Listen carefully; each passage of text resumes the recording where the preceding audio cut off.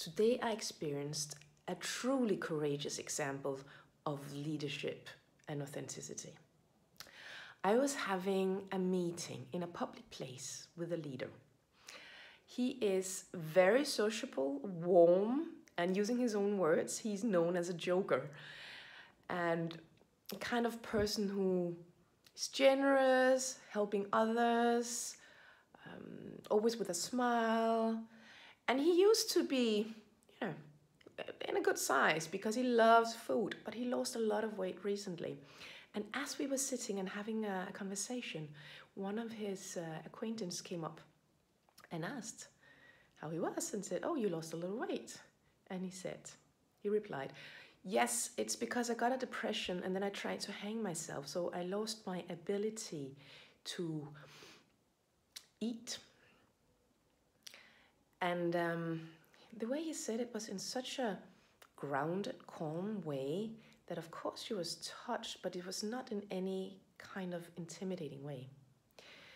Because he's really accepted what happened to him. He's really, in terms of what he felt and who he is and what he did to himself, and he's happy to be alive today. So what I find so incredibly authentic and courageous is, well, of course it's brave and courageous that he speaks about it and he shares it, but what is so impressive is his own relationship with himself that grew from being completely armored up with a happy face, not even being aware of what was going on inside himself. He told me this came unexpectedly and momentarily because he had no idea about what was going on inside him. And today he is so acceptant of what is going on within him. I imagine, and I think most of us know what it feels like to be in an environment and in a state of mind where we feel we cannot really share or be in touch with what's going on inside us.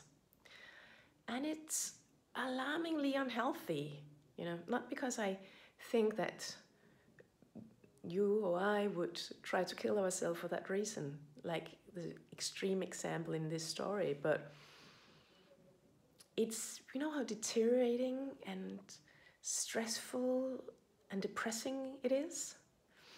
And also from a company perspective, from an organizational perspective, it really kills energy and creativity and growth. So it doesn't mean, authenticity doesn't mean that you have to share and speak up and tell everybody about how you're feeling, but authenticity is about knowing what really goes on inside you and then being aware of it. And then you can share it whenever it makes sense.